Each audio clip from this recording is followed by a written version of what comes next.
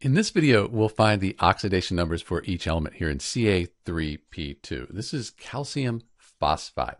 So when we look at this, there's no negative or positive sign after the Ca3P2. That's because it's neutral. In a neutral compound, the oxidation numbers, they're all going to add up to 0. So we look at our rules here. We see calcium, that's in group 2 on the periodic table. Each one of these calcium atoms, that's going to be plus 2.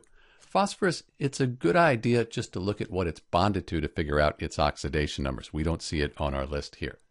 We know that 3 times plus 2, that's plus 6. So for this to be neutral, add up to 0, this would need to be minus 6. So 2 times something would give us minus 6. 2 times minus 3, that equals minus 6. So these are the oxidation numbers for each element here in Ca3P2. And again, all of this will add up to 0. This is Dr. B with the oxidation numbers for calcium phosphide. Thanks for watching.